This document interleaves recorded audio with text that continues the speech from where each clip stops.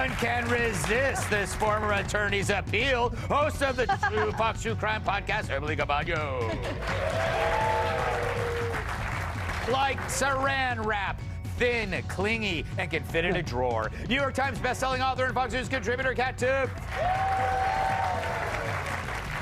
And it blows up and makes a huge mess.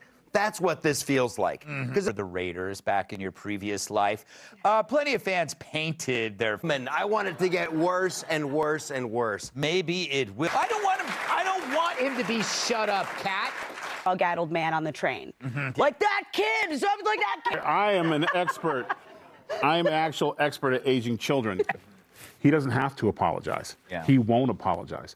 His purpose is now that standing up. Thinking about my pot of gold. All right, before we go. Yes, remember I ate one here. That's right. In that chair, and it was good. Yeah. To me, the UN is such a joke. And while this is sort of laughable, the reality is that the UN, the damage that it does and the pomp and circumstance that it represents is anything but laughable. Bird. Thank you. Yeah, and it still pisses me off. Yeah. The gall. Right, maybe the United Nations should consider reducing its American money consumption. I have a story for you guys. Yeah. So one time in Tahoe, I was eating a breakfast burrito. And I bit down on something that I couldn't chew all the way through. And I was like, what is this? This is disgusting. By the way, it was before COVID.